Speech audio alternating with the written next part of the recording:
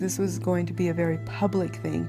So it was the beginning of humiliation, and it was the beginning of breaking my spirit. Returning to her hotel after the last World Cup race before the Olympic competitions, Penny received the final blow. When I got back to the hotel, I found out I was named an alternate and off the team. Being removed from the Olympic team was the worst thing that ever happened to her in her life, up to that point, because it was so political. The Olympic Committee heard about it. They called my dad, told my dad they would reinstate me. He would just have to say the word. So my dad came to me and told me that, and I said, I can't do it because my heart has been broken and I can't do it. I can't perform with a broken heart. She felt she let her dad down, she let Bishop down, she let her team down, and her country, and it ruined her life. When I won the World Championship medal in Sports Illustrated, the heading was "Found a Pretty Penny." And now I'm going, wow, from a pretty penny, now I'm the ugly duckling. And that's how I operated from that time out. I operated from the ugly duckling, and I really felt I was. She was not Penny anymore. I felt like a total loser. And I went out of ski racing, feel like a loser, and I was third in the world. Thought she could never do anything right, and she let everybody down, and it really was a burden on her. Sports Illustrated proved that the press still holds a fondness for Penny when they ran an article featuring the best women in sports through the decades.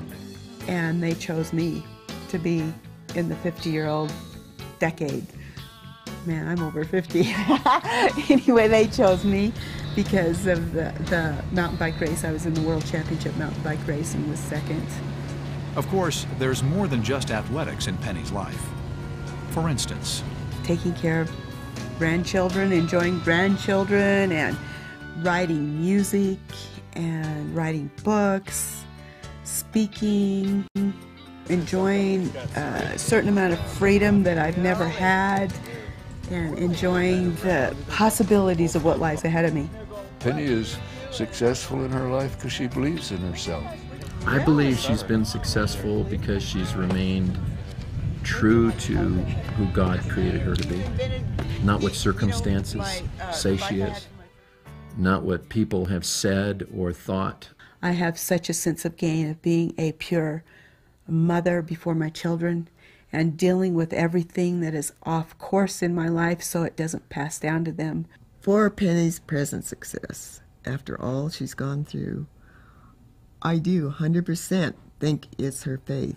I feel so successful because I have not let the challenges defeat me, but I have used them to make me stronger and better and more compassionate to those that are walking in my steps. She loves people unconditionally, whether you have a dime in your pocket or if you're a billionaire. She'll love you the same way. She'll respect you the same way.